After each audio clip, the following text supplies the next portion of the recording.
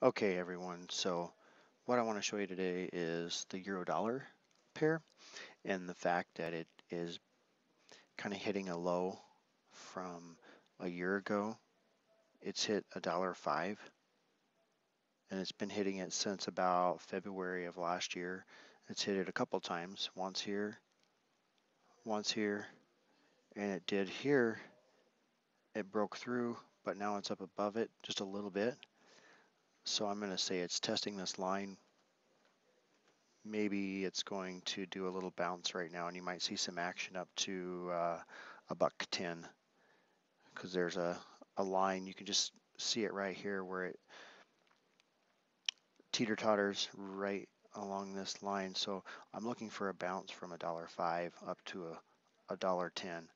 Now if it breaks back down below $1.05 and closes and stays below, watch it go lower. But right now, I think we're going to see a little bit of a bounce, and this could be a good opportunity to get in and catch a little profit.